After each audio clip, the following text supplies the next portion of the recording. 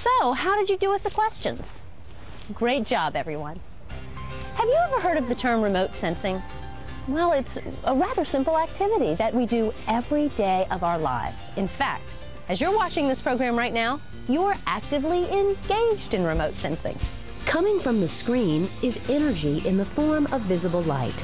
The radiated light is detected by sensors in our eyes, which collect data about the energy and transmit that information to the brain. In the brain, those data are interpreted and meaning is attached to it. We experience such sensations as heat. We react to chemical signals from food. We understand the textures of different surfaces, all without coming in direct contact. Now, this can be called remote sensing. Now, at NASA, remote sensing has a slightly more technical definition. So, let's talk to an expert in that field, Dan Irwin at NASA Marshall Space Flight Center. Thanks, Jennifer. Remote sensing is gathering information about the Earth from a distance. Information can be collected about the land using special cameras or instruments located just a few feet above the Earth's surface, or an airplane flying hundreds to thousands of feet above the ground, or even from a satellite orbiting hundreds of miles above the Earth. Now that you know what remote sensing means, let's talk about terrestrial remote sensing. Terrestrial refers to the Earth, so terrestrial remote sensing means gathering information about the Earth from a distance. This involves the detection and measuring of electromagnetic energy coming from different objects made of various materials. The spectrum of sunlight reflected by the Earth's surface contains information about the materials it is made of.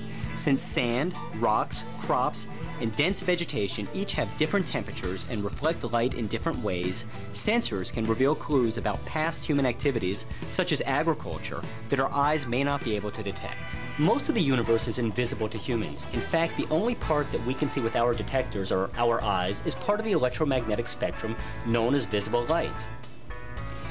If the entire electromagnetic spectrum were scaled to the size of the Earth's circumference, the portion of visible light would be as wide as a pencil.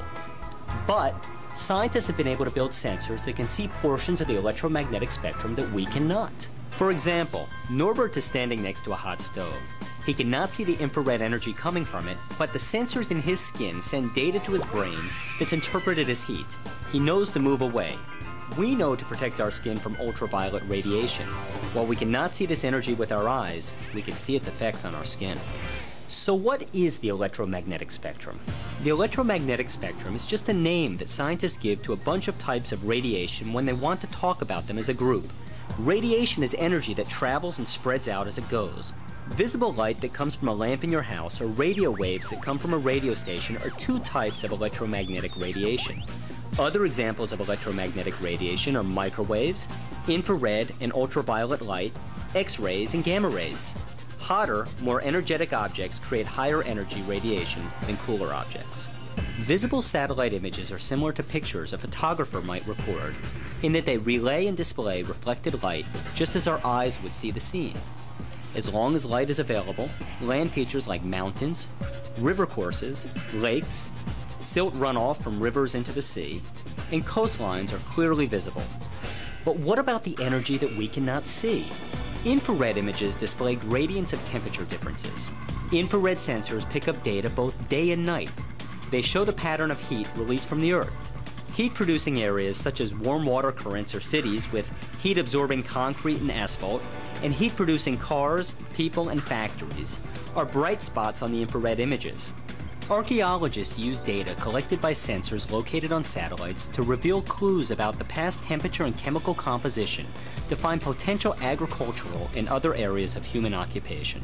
For example, let's take a look at a satellite image of the Sahara Desert in Africa. Right now, you're looking at an image in visible light as if you were in an airplane or a spacecraft looking out the window.